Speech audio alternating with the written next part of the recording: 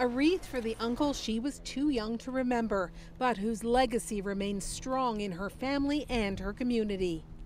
We hold our warriors in high esteem.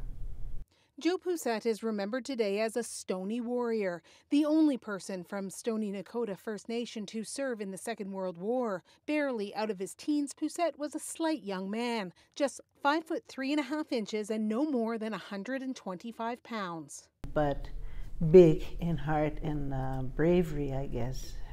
Joe Poucette was shipped overseas to fight with the Royal Winnipeg Rifles in Normandy. Poucette and his infantry unit fought some of the most seasoned German soldiers. They won the battle at Falaise, but they lost young rifleman Joe Poucette. You ask one question and then everything opens up.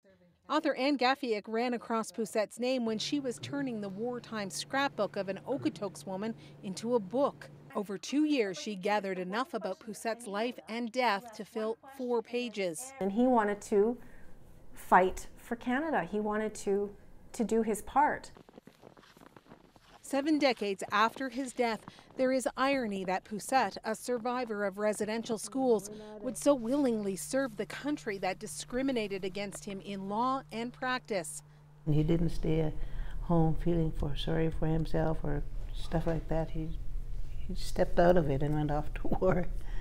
His family holds dear one of just few mementos they have, a cherished letter he wrote home from France. How is everything around the reserve? Joe Poucette's story is passed on to the next generation every year at Remembrance Day, including by his niece, who's also a school counselor and community elder. Our kids need somebody to look up to be brave as he was. The Stoney warrior who made the ultimate sacrifice for Canada. Carolyn Dunn, CBC News, Stoney Nakoda First Nation.